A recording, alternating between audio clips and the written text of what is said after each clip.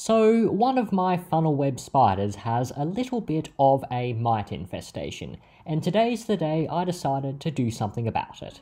And as you'd expect, the spider was not the most cooperative of patients. Okay, so here's her current enclosure. Nothing too spectacular, but we're going to be getting her into something a little bit more natural, like the setups that you saw me put the last lot of funnel webs I unboxed in. But first, of course, comes the arduous job of extracting her. Needless to say, she had to be extracted with a long pair of tongs and, of course, no small amount of caution, because after all, Hadronyche versuta is a medically significant spider. And as we all know, funnel webs can have a little bit of an attitude.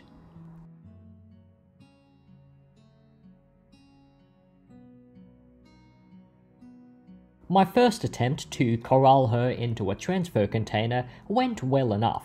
Only downside was, this fool of a took forgot the lid, which gave the spider plenty of time to run around the plate and show off her crappy climbing skills, or should I say non-existent climbing skills.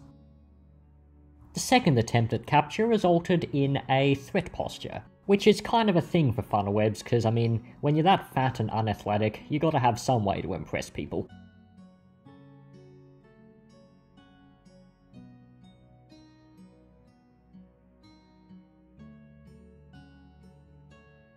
This capture attempt was eventually successful. The spider by now was thoroughly pissed off, but what's she gonna do about it, eh?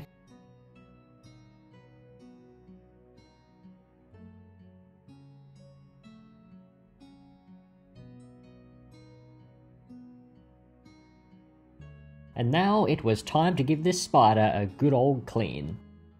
If you look closely, you can actually see some of the accursed mites crawling around the spider right now.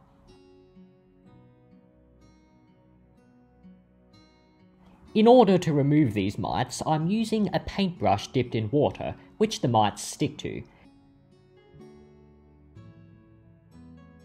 For the spider, this was evidently not the most enjoyable of experiences, but hey, it's for her own good after all.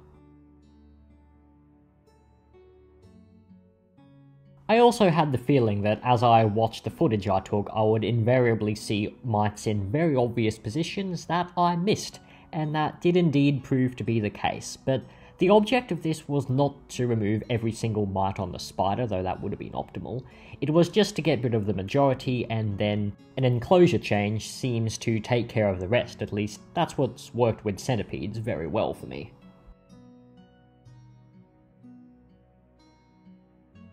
Gotta say, the funnel web's reaction when I touch it between the abdomen and the carapace is rather amusing to me.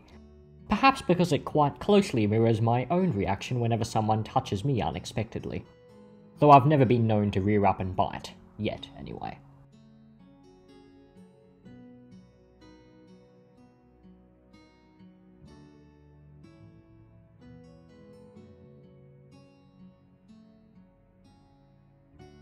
Okay, if you're starting to hear a bit of background noise, that's because my neighbours are throwing a party. You know, great timing, but yeah, guys, not my fault. I'm sorry.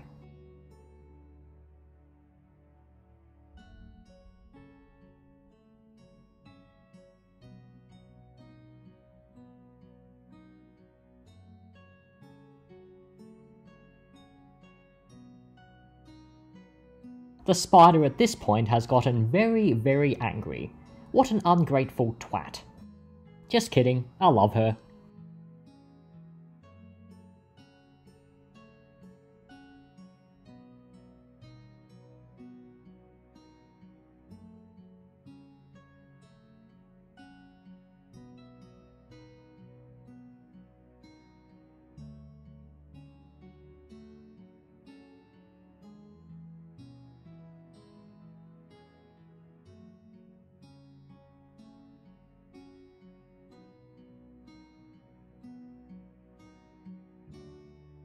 With all the cleaning behind us, it was now time for the spider treadmill. Welcome to the world of arachnid athletics, where Team Mygalomorph tends to do particularly poorly. And now it was time to get this grumpy customer into her new home. Here's her new and natural looking setup, much like the ones that those last 4 funnel webs got. And in she plops. No, that fall is not as high as it looks, and it was a soft landing on a bunch of sphagnum moss anyway. So there we are, that's the Hadronyche versuta in her new enclosure, hopefully now with far fewer mites, which will eventually dwindle away. At least, like I said, that's how it worked with centipedes. Generally, and especially in these natural setups, mites tend to be outcompeted by springtails. If you find these funnel webs interesting, why don't you take a look at this video where I unbox 4 of them, or perhaps this informational video on just how dangerous Australian spiders actually are. Thank you for watching, and I'll see you next time.